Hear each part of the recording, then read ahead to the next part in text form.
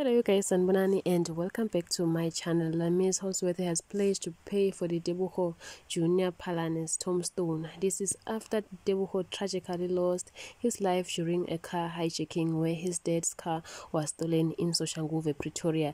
It is alleged that the child was not in the car when the hijacking took place. Ditebogo ran outside to meet his father, who was just arriving home, and this is where he was shot and lost his life. Lamiez said in a post, "I have no words, my heart breaks, not only as a mother who is proudly Pretorian. This can't be our norm. I'd like to pay for the Ditebogo Junior's tombstone." And netizens had a lot to say about this. One user said, "God bless her heart, what a beautiful soul." Another one said, "Your heart is always golden." So yeah guys, that is all we have for today. Do like and hit the subscribe button and let me know what you think about this one. This is so sad that a child had to lose his life in this manner. So yeah guys, I will definitely see you on another one. Bye.